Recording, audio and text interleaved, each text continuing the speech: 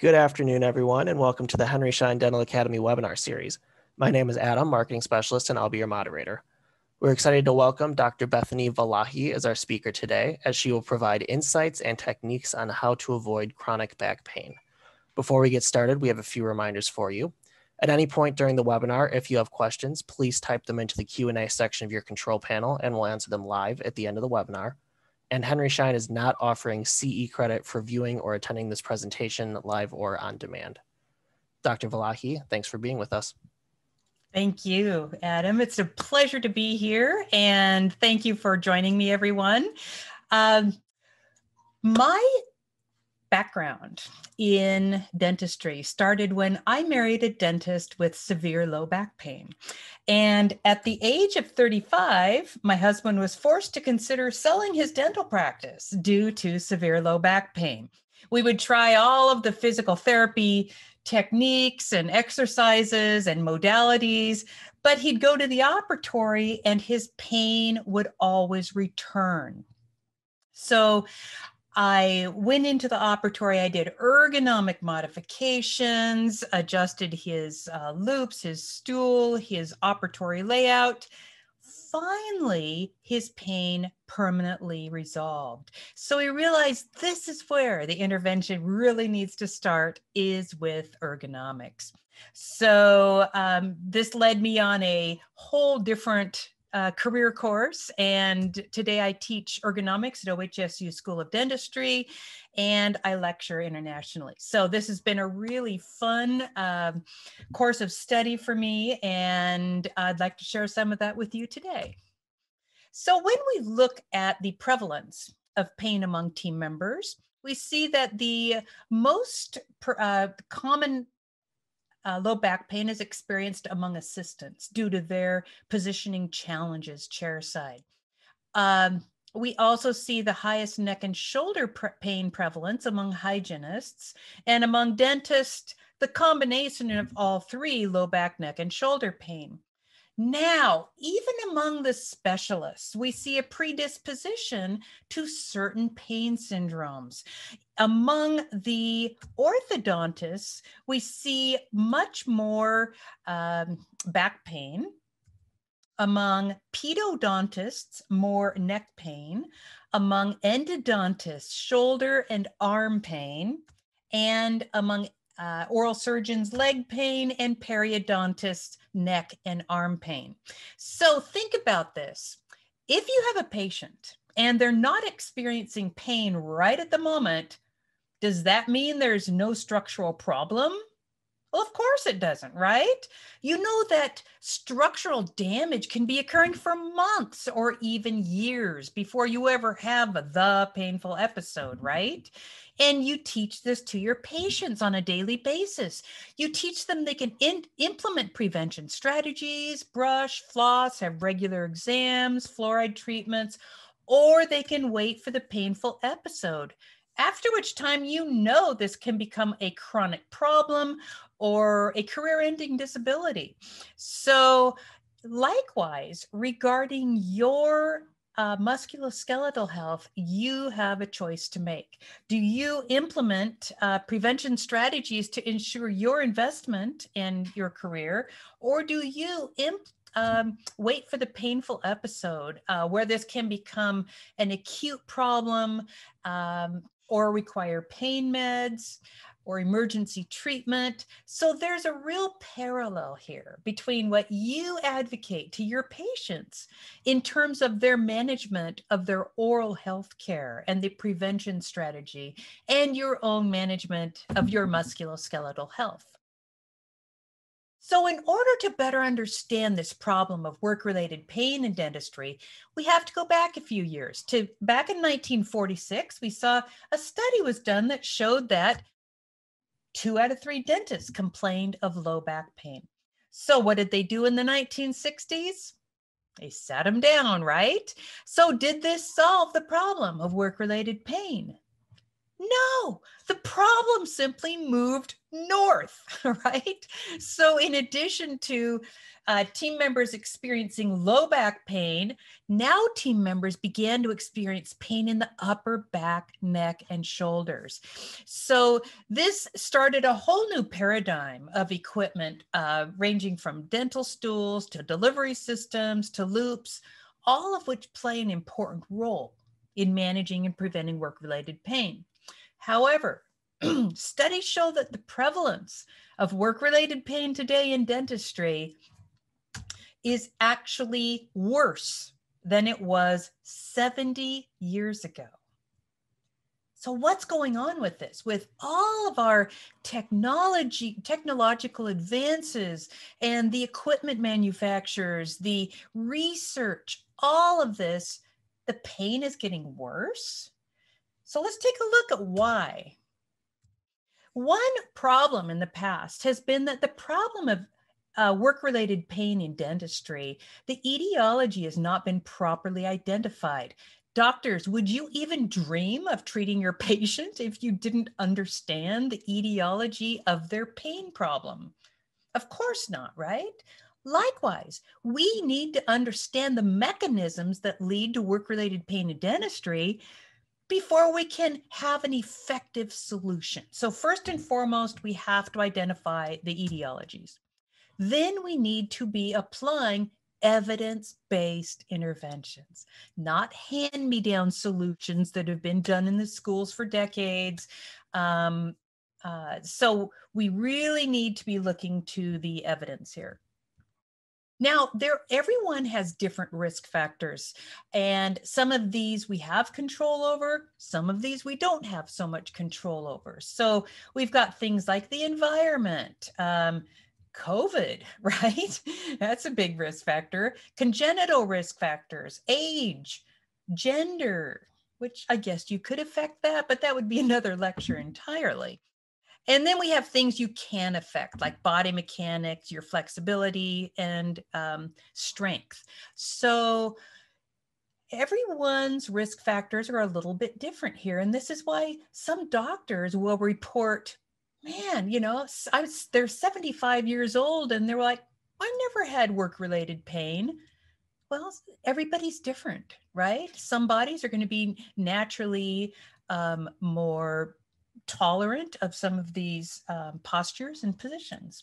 Now, the risk factors that we need to consider in the operatory are ones that you do have control over. So let's look at those. Prolonged static postures, mental stress, non-neutral postures, visual challenges, repetitive motions, and force.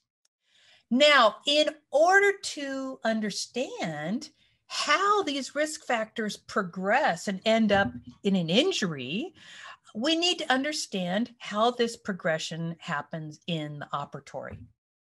So you've got your risk factors, these 6 risk factors in the operatory. This is your first line of defense, okay? I'm gonna repeat that because it's so important.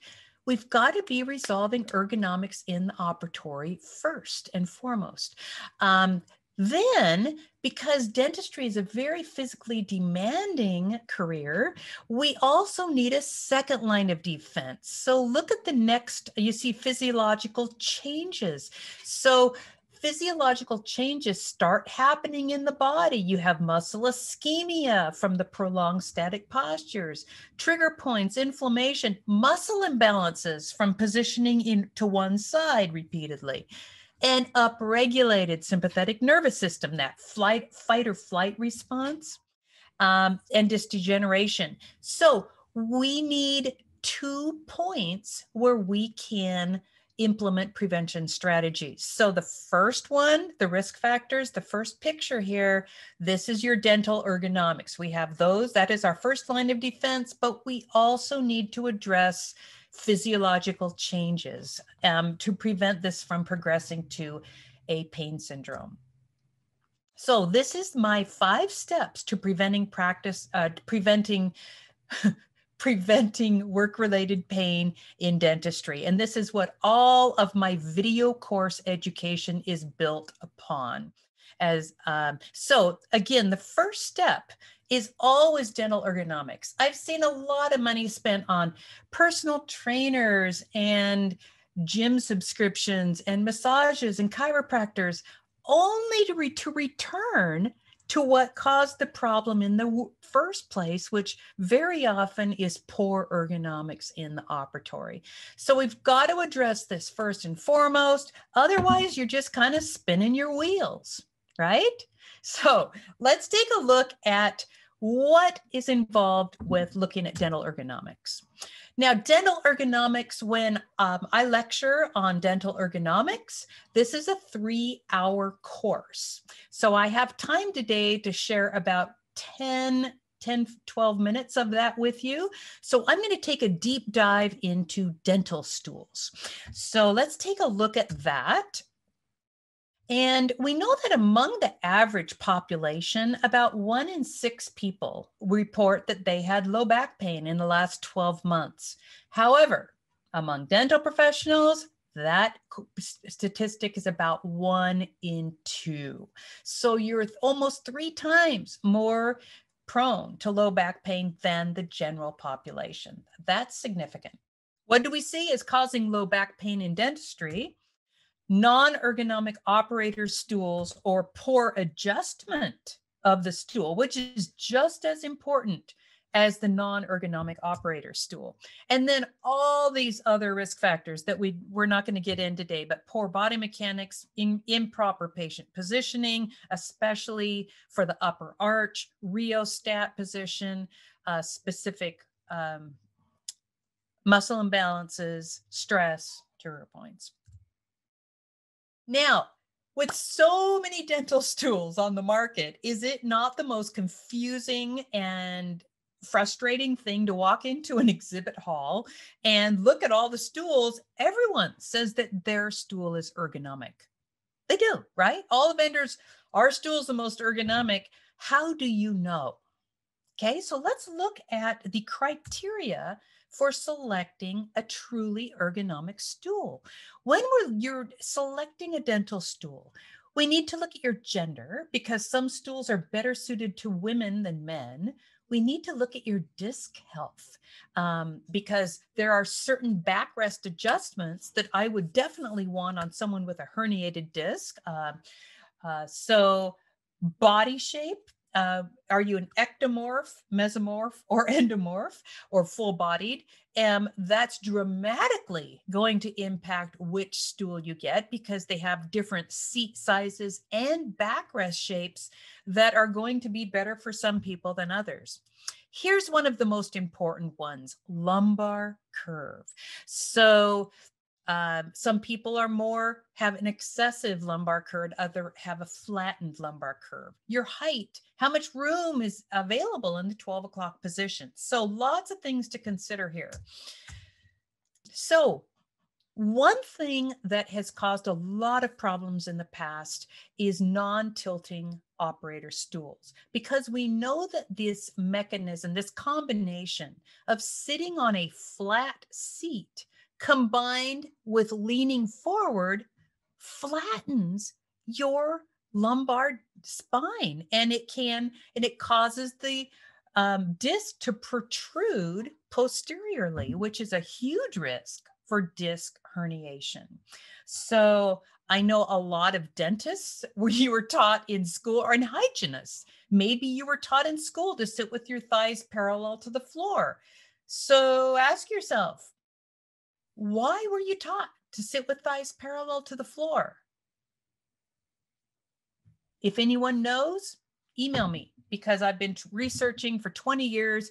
All the research on seated biomechanics does not point to sitting with thighs parallel to the floor. So that is a head scratcher for sure.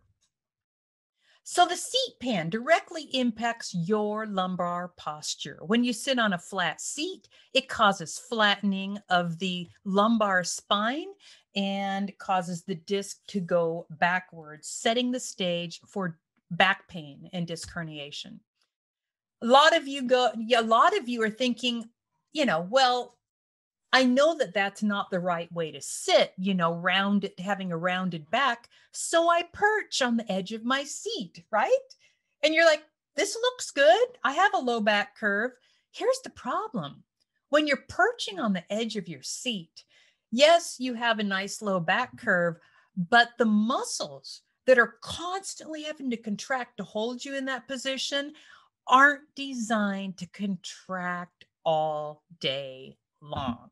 So by late morning, early afternoon, here you are again with a flattened, rounded low back. So an easier way to maintain that lumbar curve without force and without thinking about it is with an inclined seat pan. So let's look at this.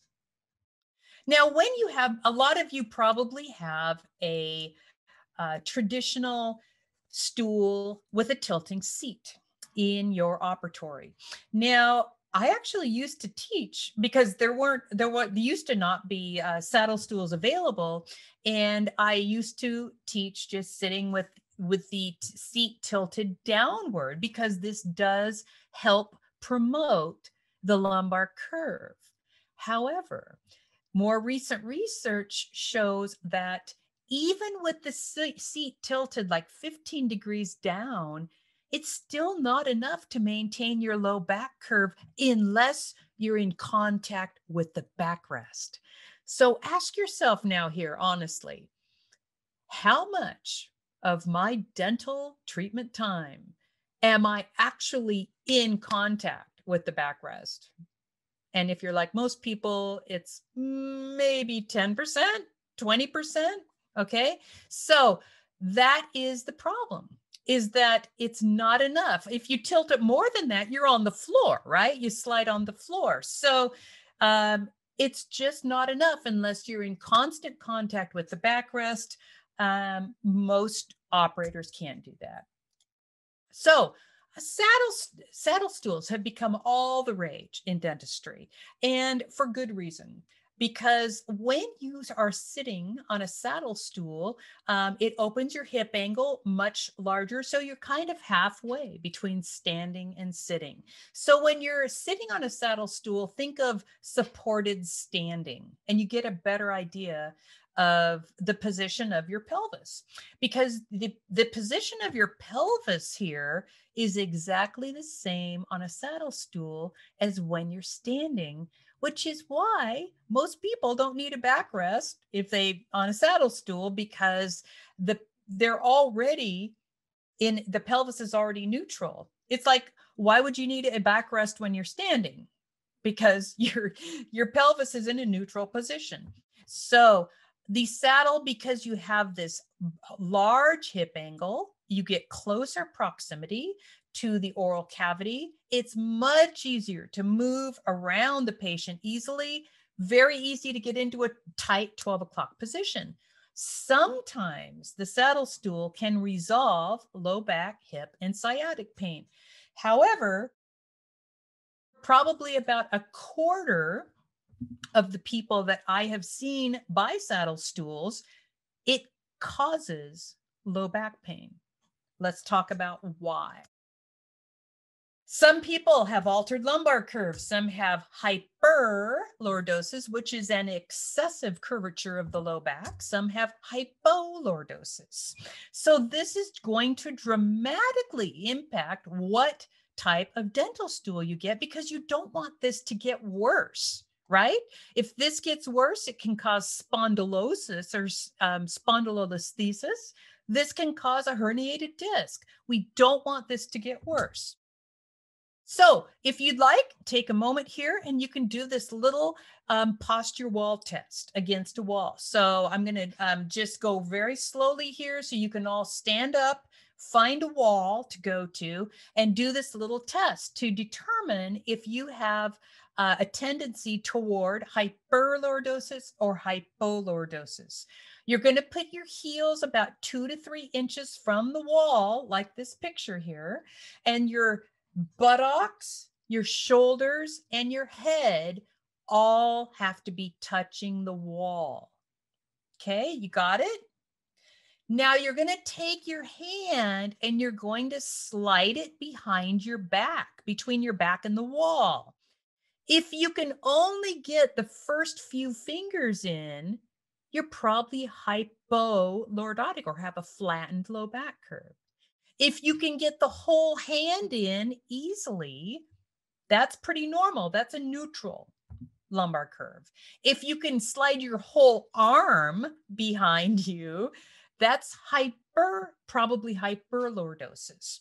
So take a note of where you lie on that lumbar curve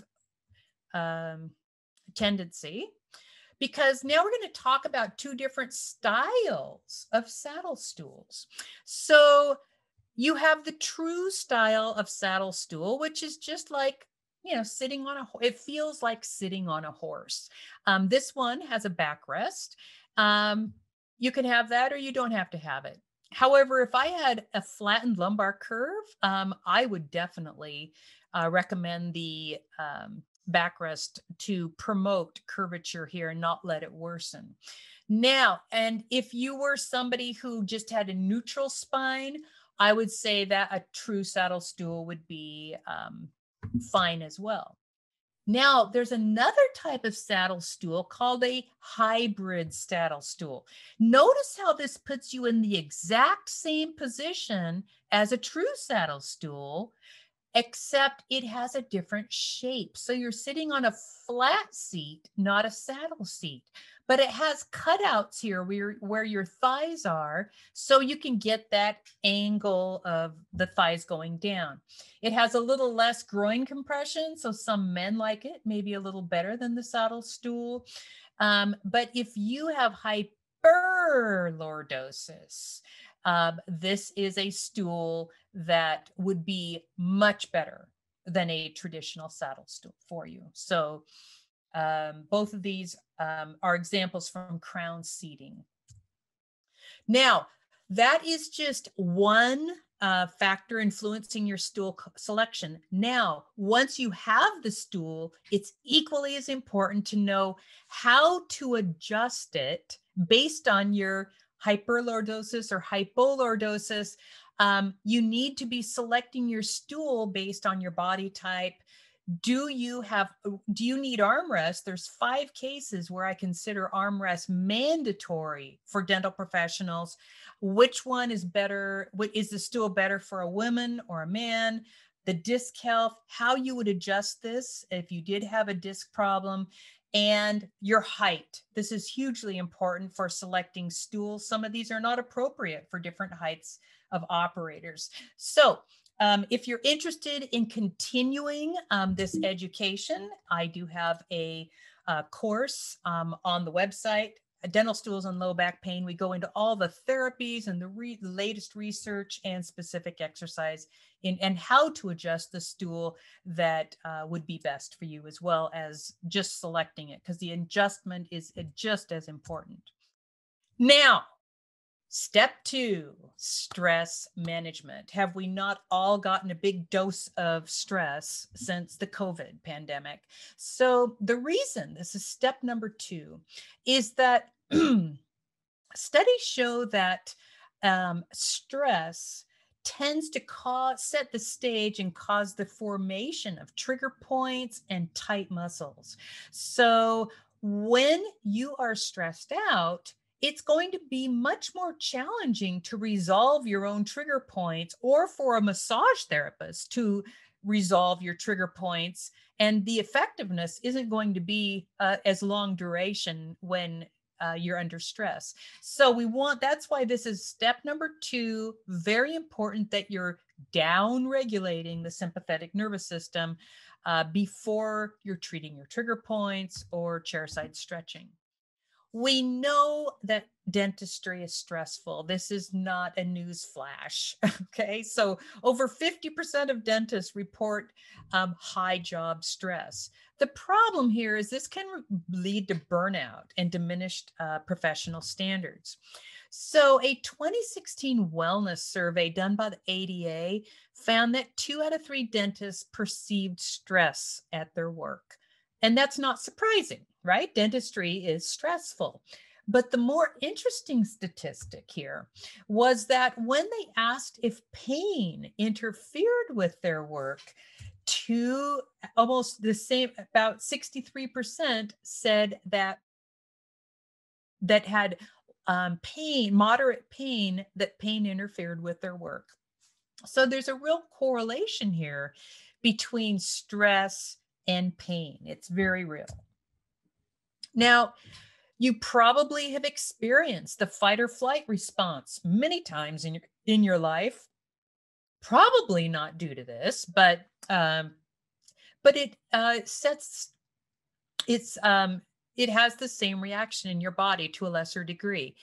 Your adrenaline increases, your blood gets shunted to the larger mover muscles in anticipation of escaping, right?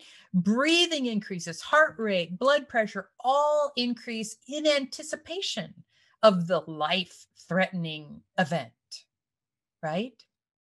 The problem here is that our brains are hardwired for survival.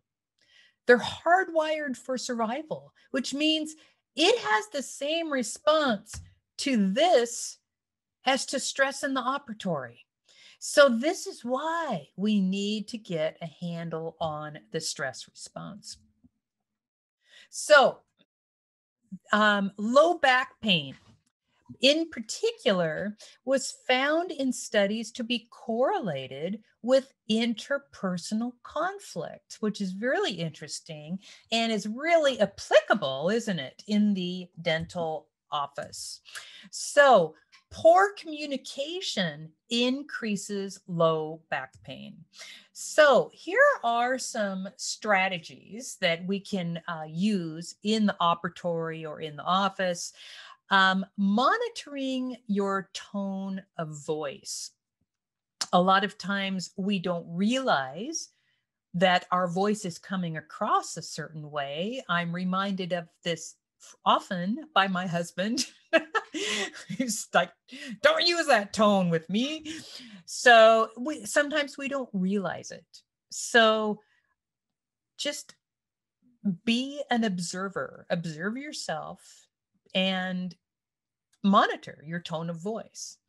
Now, second, eliminate sentences starting with you. And many of you have heard this, right? Counselors use this all the time in marriage counseling, right? Don't say you, rephrase it with, I heard you say blah, blah, blah. So that's a good reminder. Don't assume, right? Trying to figure out what others need. Ask them what they need. So this can be, I just had a huge work incident with this in my own office where my assistant did not ask me what I wanted to do with year end and proceeded to close out year end improperly and lost 3 years of data. And we did end up restoring it, but it's going to take many days to re-enter all the data. Anyway, ask. I cannot, as an employer, it's so important to have the team communicate and ask what you need, not to assume. Can we revisit this later? Sometimes in the operatory, it's not a good time. And timing is everything, right? If you know someone's in a bad mood, if the doctor just had a bad experience with a patient, now's not a good time to talk. So maybe instead of being reactive, saying, can we revisit this later? Now's not a good time. Lastly, good communication with patients is just as good as important with the team. So remember that all those strategies that you learn in your practice management, gurus that come in and teach you this stuff, remember it's just as important with the patient as well. And module 3, step number 3. The reason this says modules is because this is all based on my something called the Well Body System, which is my entire all my video courses packed together into one system. So Module 3 or step 3 is myofascial treatment. The reason that this is step number 3 is that if we exercise muscles that have active trigger points, your pain can actually get worse. Many of you have experienced this, right? You go to the gym, you think that this is going to be a good idea to, help control your pain, and it actually backfires and makes it worse. Very often, this is why. Now, some myofascia, what is this? So if you prepared chicken or turkey, you lift up the skin and you stuff all the goodies, the herbs and the butter and stuff under the skin to make it really delicious. All of that gooey, webby stuff that's under the skin, it's between the skin and the muscle, is the myofascia. It's kind of gelatinous, web-like, gooey stuff. Okay, that's the myofascia. Now, with muscle overuse, which happens a lot in dentistry, combined with dehydration, the fascia and the muscle get trapped together. And you can imagine that's pretty painful. And you felt this when you get a massage, right? Some areas are really, really tight, and it's because of the adhering of the skin and the fascia and the muscle together getting trapped. You saw this for yourself in cadaver lab, right? When you went to lift up the skin and it didn't come up so easily, did it? You kind of had to really pick away the dried up fascia there in order to separate the muscle from the skin. So when this fascia becomes stiff and dehydrated, it's really difficult to get back to its gel-like flexible state without physical intervention. So this is why pain meds don't work on trigger points, and why, biofeedback and mindfulness, all that stuff, it doesn't work on trigger points. You have to have physical intervention. Now, a trigger point defined is just kind of a hyper irritable knot that develops in your skeletal muscle. It hurts when you press on it, but a unique characteristic of a trigger point is that when you press on it, it can refer pain to distant areas of the body, which is a really bizarre and unique characteristic of trigger points. And if you looked at one trigger point under a microscope, what you'd see is many, many myofibrils contracting that comprise this trigger point that you feel under your finger. Now, a few trigger points here and there is just kind of annoying. However, when you get a whole series of them and they're really bad, that's called a myofascial pain syndrome. And the reason we see so many dental professionals with myofascial pain syndrome is because the risk factors here are asymmetrical postures, mental stress, and muscle ischemia. Okay, asymmetrical postures, mental stress, and muscle ischemia. So you can imagine this really sets the stage for trigger points to develop in team members. So let's see if you have trigger points. So let's go down this little list. Do you have sore spots in your muscles? You can press and it makes it sore. Does pain usually occur in certain areas of your body? Is the pain kind of a dull, aching, nagging kind of pain? Do you feel a lot of stiffness when you move? Are the affected areas kind of weak and heavy? Does stretching sound look like a good idea, but when you do it, it doesn't really help that pain area? Hot showers and baths typically do help a little. And anti-inflammatories meds absolutely do not work. So I teach 7 key trigger points that dental professionals are prone to that are really tend to be problematic in team members. And because we're talking about the low back here, this was the closest of the 7 trigger points I could get to the low back. So it's the piriformis trigger point. And this one refers in the down into the buttock. And the risk factor here is from prolonged sitting or driving. So when we look at this diagram here, we see the little X's. Those are where the trigger points are located. Where you see the red area is the referred pain.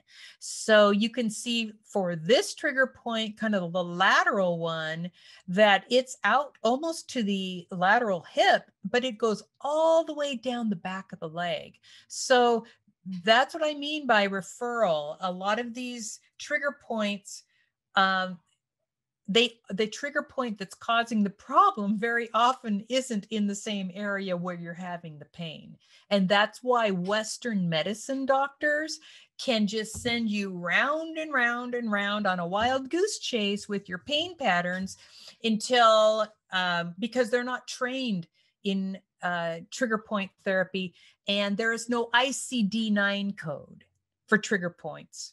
So they get no label, they don't get reimbursed by insurance, and you're tearing your hair out, right?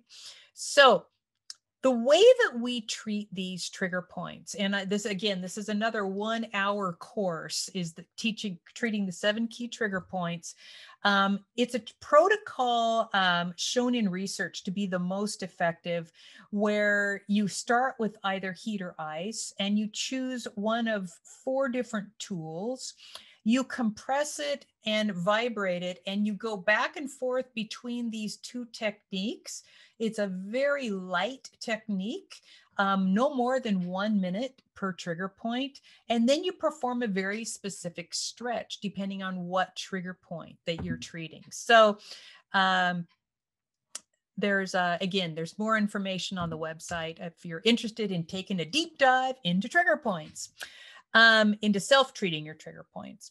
Chairside stretching is number 4. The reason this is before strengthening is because we know the muscle has to have full range of motion before you begin strengthening. And this is very common knowledge among most personal trainers, PTs, doctors know this as well. So chairside stretching addresses all the microtrauma resulting from prolonged static postures. It reverses your favorite worst positions, right?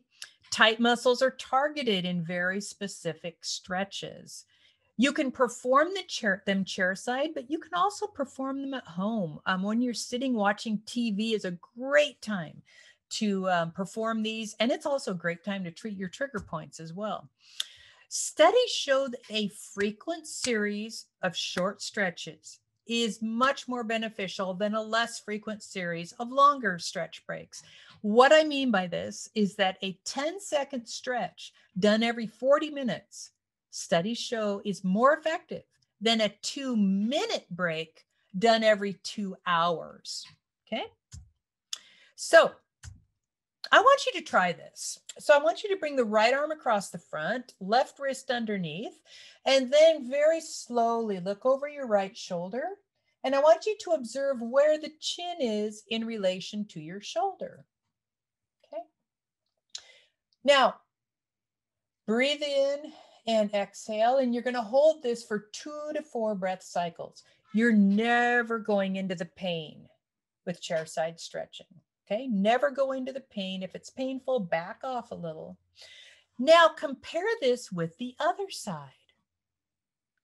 Are you able to turn your head as far in this direction? Where's your chin in relation to your shoulder in this direction? Now, if most dental professionals find that they're tighter on one side than the other, and if you're like my dental students, I think I asked my DS2 students to do this little exercise, and about 3/4 of them we're already tighter on one side than the other. So can you imagine then, if this starts in dental and hygiene school, this tight unilateral tightness, if you don't address this after 10 years, 20 years, 30 years, is it any wonder that injuries and pain develop? So we already talked about this. So what direction should you be stretching toward during the workday? Toward the tightest side, right? At home on the weekends, you can stretch in both directions. But I want you to really think about this. You're going to be stretching in both directions you're only going to be stretching toward the tightest side in the operatory.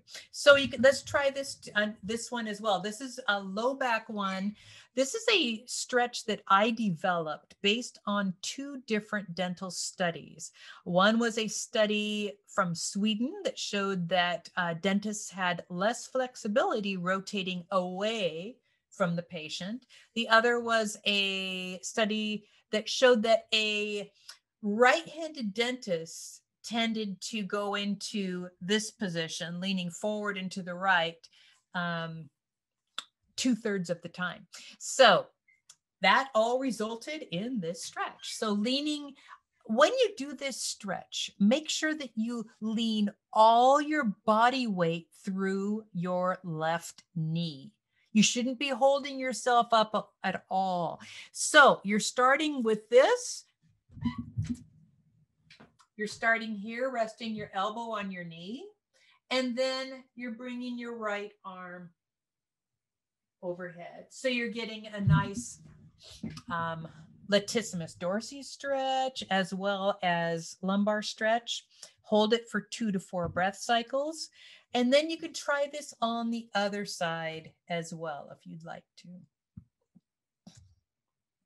Now, the last step in preventing work-related pain in dentistry is muscular endurance training. And you're thinking, why would that be last? There was so much research when I started developing this program on this topic of muscular endurance training for dental professionals over strengthening or weight training. So tell you more about this. Dental professionals are prone to a unique muscle imbalance that's caused by forward head and rounded shoulder posture. So unlike any other occupation. So these are your primary shoulder girdle stabilizers, your middle and lower trapezius muscles. Now, these muscles must be properly trained for endurance if you're going to sit with good posture all day without pain and without fatigue. If these muscles aren't properly targeted, other muscles take over and have to compensate and do their job. Many of you will recognize these from massages, right?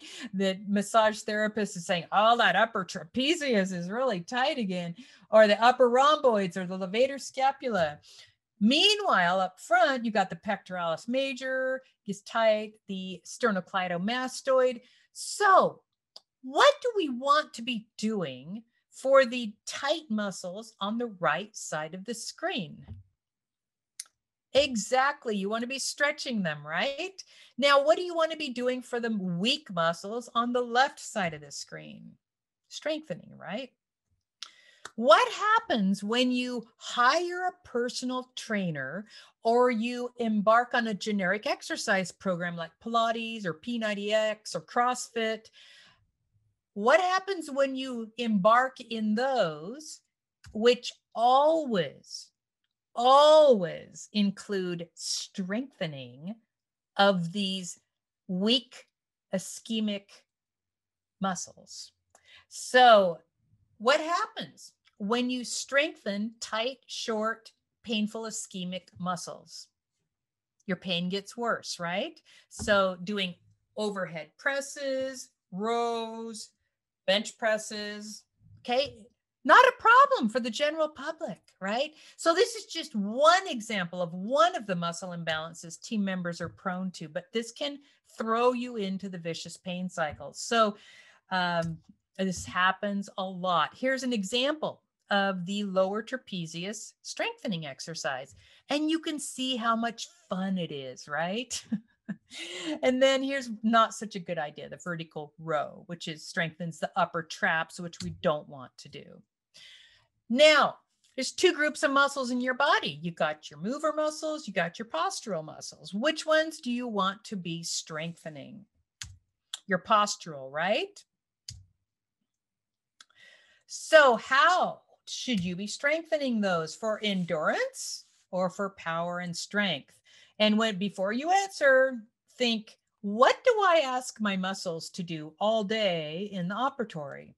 You're asking them to contract for a long period of time at a very low level, right? So you're asking them to be endurance muscles. That's what we need to train these muscles for, right? Now, the prevalence of the research for then the research that supports muscular endurance training for dental professionals is really, really, there was a lot of it out there. So I'm going to read one quote here, and this is by a study done in Finland. And he says, lack of muscular strength is seldom a critical factor, even among female dentists, while greater muscle strength may protect against overstrain in occupations where greater external forces are frequently applied. It does not seem to protect against symptoms caused by static postural loads. Another study found that dentists with better endurance of the back and shoulder muscles have less pain. Another found female dentists with poor endurance of the shoulder muscles have more neck and shoulder pain. So again, this theme of endurance kept coming back and back in the literature. Now, muscular endurance training is essential in dentistry for preventing neck and back pain, period.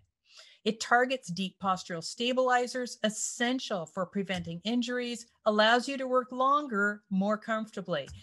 So we do this with high repetitions and low resistance and little recovery time between the sets.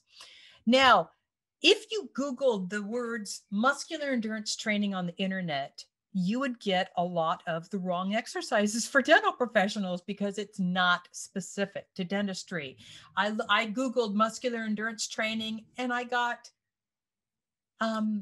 bench presses and I got military presses. And I'm like, oh my gosh, we need to be clear here that these have to be really specific based on your unique pattern of muscle imbalances. So there are 6 postural stabilizers, 3 scapular muscles, and 3 rotator cuff muscles that need to be addressed. You should be able to do all of this in 25 minutes. So what I did with my home exercise program is put all of these muscles together in a few exercises. So you wouldn't have to spend an hour and a half doing all the exercising all the muscles. This is one exercise from the video course. So I'm just going to play it for you. Position yourself on hands and knees over the ball with your chin slightly tucked. Contract the lower abdominals and pull your navel up towards your spine. Hold this contraction throughout the exercise. Make sure your back is flat and hips are level. Slowly lift the right arm, thumb pointing up. Hold.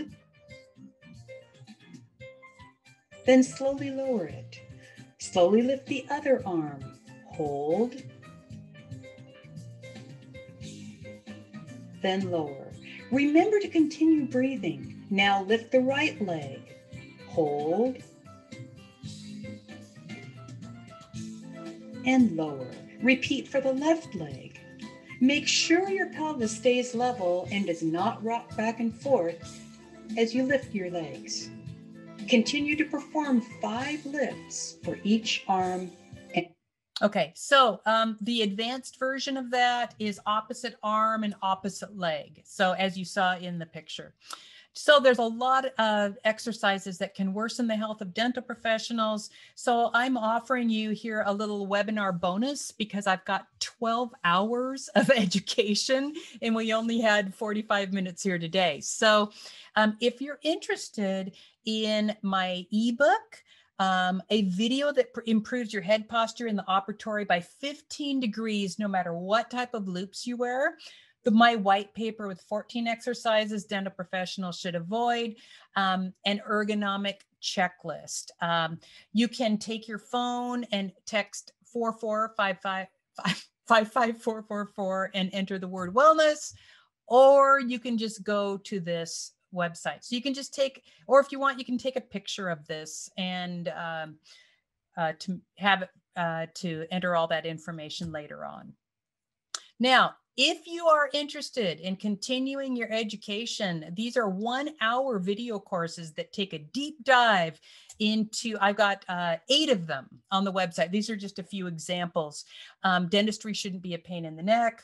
The home exercise program, all 24 exercises, my 10-step patient positioning for difficult patients, and treating the 7 key trigger points, and there's many more. So you get CE credits. I'm AGD PACE approved. You get 50% off with this discount code.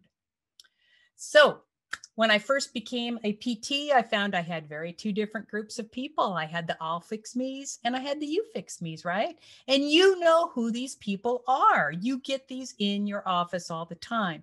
So the you fix me's I'd say, hey, how'd your week go? Did you do your exercises? Did you make your workplace modifications? And they would say, oh, that was I really had a tough week, but that massage you did last week, that felt really good. Boom, down they go on the table. Well, the I'll fix me's came in, they had done their exercises, made their workplace modifications, and taken control of their musculoskeletal health. So I hope now I've given you some resources here to begin your journey to being pain-free. It is possible. And keep in mind that only you can prevent your pain. Thanks very much. And let's go to some questions. Oh, first, I want to remind you of Thrive Live. This is coming up May 21st. I'm doing a 20-minute segment on patient positioning. Okay. So we're taking it's a section from that video course. So 20 minutes on patient positioning, difficult patients, all of that. So let's go to the Q&A and see what questions we might have. What are your thoughts on the yoga wheel for back stretches? The yoga wheel? I don't even know what that is. Sorry. What is the opinion of ball type chairs? So that's a great question. Tom, Wichita, nice to see you. So ball chairs, what we found when we evaluated these, and for those of you who don't know what we're talking about, you put a ball on a frame of a chair frame, and sometimes they have a backrest as well. So it's an exercise ball, basically, that you're sitting on. And that's good. They work especially well for shorter dentists and hygienists. The reason for that is when we added the extensions to them for people that were like 5'8" and taller, they ended up with thighs parallel to the floor. So that's a instant fail in my book. You've got to have thighs sloping steeply downward. And the other problem is, in a lot of operatories, we couldn't get that big exercise ball into the 12 o'clock position. Once again, that's an instant fail in my book. Tell Keith hi. I sure will, Tom. It's great to virtually see you. Surely there's more here. Is that all the questions? No, we've got questions. I'll ask you some. Oh wait, chat. I see. Never mind. I had the wrong screen open here. Okay. All right. I see now. All right. Do you know the Merida chair? Yes. So it had all the hand pieces and sections built right into it. Rick, join me on May 21st or look at my positioning for success in dentistry. With the Merita chair, you are in a very supine position. There's not a lot of ability to control the occlusal plane. So think about that. Once you've watched my positioning for success 1 hour CE course, I think that'll answer your question. Oops, sorry, I'm clicking on the wrong thing here. Do you feel regular massage is helpful? Absolutely. In the prevention of chronic pain, absolutely. It addresses so many important factors that lead to work-related pain, the ischemia. Make sure that your person is trigger point trained. If you don't know if your person is trigger point trained, you really have to ask them a certain question. And the question is, just one moment.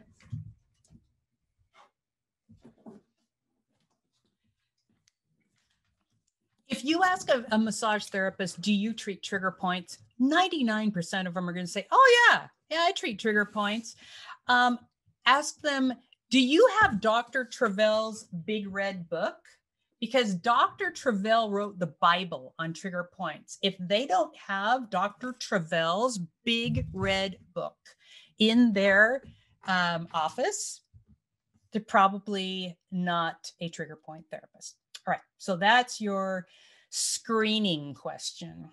Are the exercise workout videos on your website? Yes, go to Posturedonics, they're under shop, and you can get the 50% discount.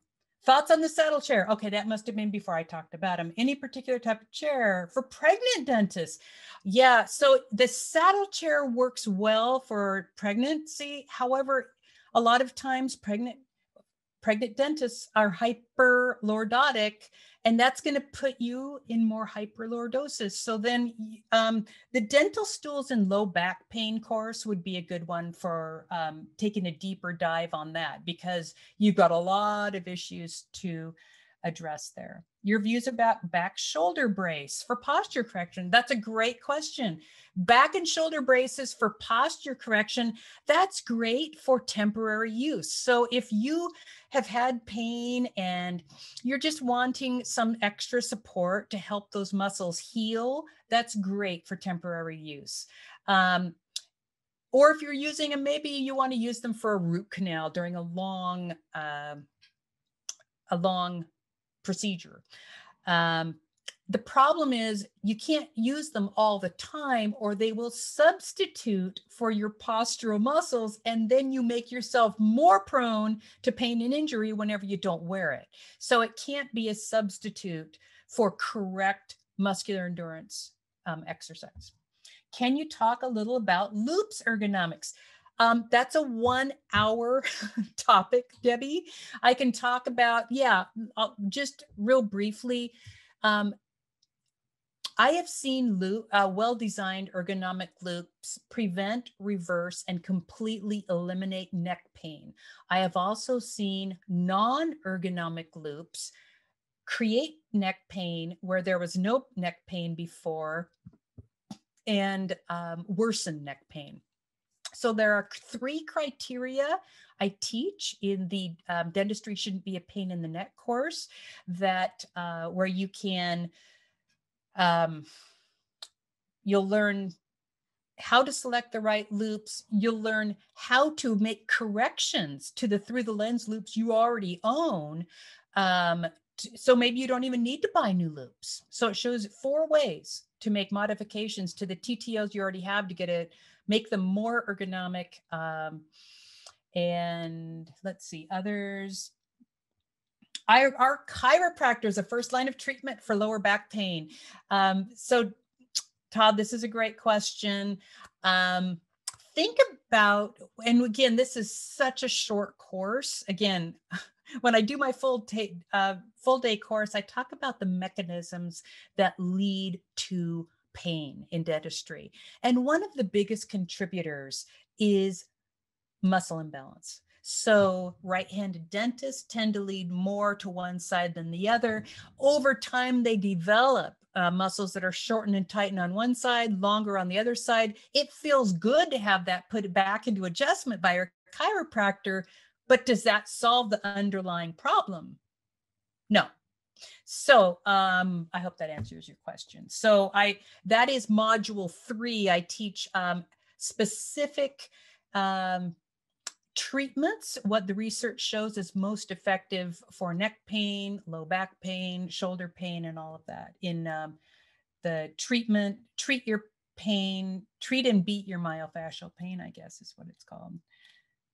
Do you recommend any type of lumbar support for your car? Yes, there's a great one made by BQE Ergonomics, Back Quality Ergonomics. They make a great, it's just the right size. It's kind of like the Goldilocks of back pains. Floating armrests, I found for most general dentists, they like the 2D telescoping armrest better than the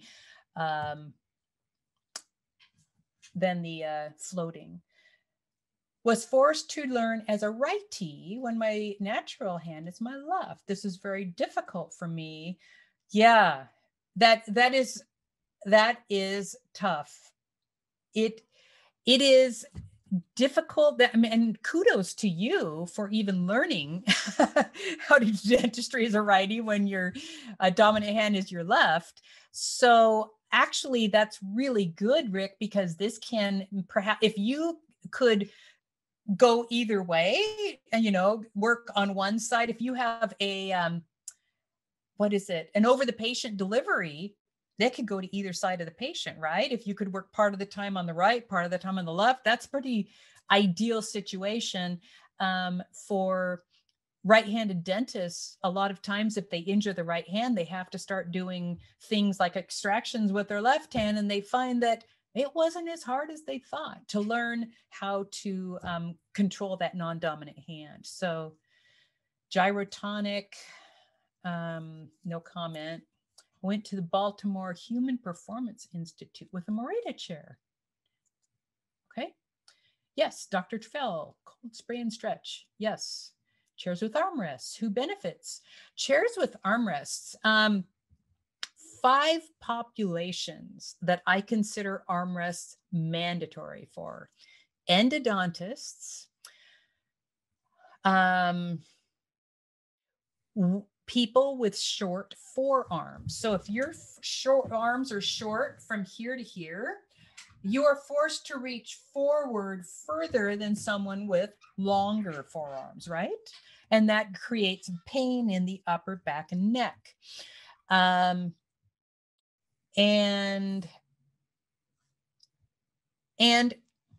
pregnant women and women with large chests. Okay. Is sciatica different from muscle pain? Yes, sciatica is nerve pain, and sciatica is sharp shooting pain, which is very different than muscle pain, which is a dull throbbing pain. So we didn't really talk about that with piriformis syndrome, but that is all in my module 3 video course on piriformis and sciatica. Why would orthodontists have the most back pain? You know why I think this, and I don't know this for a fact because this was not in the study, but from 20 years of consulting with orthodontists, I think that one of the issues is that a lot of them aren't wearing loupes because they want to see more of the whole mouth. And a lot of these ortho and pedo chairs, the patient chairs themselves, are non-adjustable heights. If you can believe it, they are. So certain companies sell these non-adjustable height chairs, and orthodontists end up having to lean over. So that's also contributed in a big way to that problem. Yeah, that's just my opinion. So thanks for joining me, and everyone have a great 2021. I look forward to seeing you on May 21st at Thrive Live. Practice in good health. Awesome. Well, thank you, Dr. Valachi, for the great presentation and certainly making my job easier tonight. If anyone is interested in attending future Henry Schein webinars, visit henryscheindental.com/webinars for our upcoming schedule. As a thank you for attending, everyone will receive this recording via email sometime in the next week, so keep your eyes out for that. Cool. I'd like to thank you all for joining us, and we hope to see you back here soon. Have a great night.